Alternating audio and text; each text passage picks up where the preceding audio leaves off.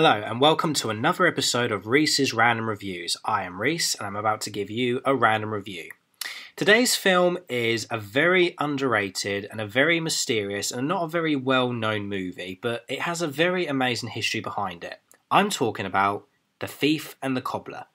It is an animated fantasy film directed, co-written and co-produced by Canadian animator Richard Williams, who is best known for his work on Roger Rabbit and A Christmas Carol short made in the 70s.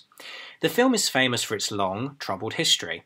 Due to independent funding, the complex animation The Thief and the Cobbler was in and out of production for over 2 decades. The film was actually started off in 1964, but it was released in 1993. It was finally placed into full production in 1988 when Warner Brothers agreed to finance and distribute the film. Negotiations broke down when production went over budget and behind schedule, so Warner Brothers pulled out and a complexion bond company assumed control of the film. The film was re-edited and restructured by producer Fred Calvert without Williams' involvement and released in Australia and South Africa as The Princess and the Cobbler in 1993.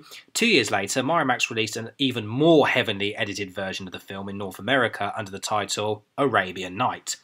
With The Thief and Cobbler being in production from 1964 until 1993, a total of 31 years surpassed the 20-year Guinness Book of Records. There are 3 versions of this film, but I've only seen 2. Which is the Miramax version and the Richard Williams original print. And do you know which one I love the most? Yes, Richard Williams version. Why? I'll tell you why. When I heard about this history, I had to look at both films myself, and the Miramax version, oh my goodness. Richard Williams' version should have been the one that should have been finished and done. The Miramax version is terribly edited. There are so many mistakes. They put songs in it, which is... this film's not even a musical.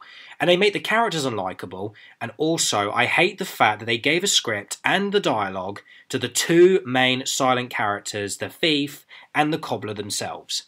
If you haven't seen the recobbled cut, which is the original print, watch it on YouTube. It's definitely worth the watch for animation fans. But it has the Miramax version. That can go right up a... in the middle of a... There, I've just said it. Okay, anyway, I'm Reece and I've just given you a random review.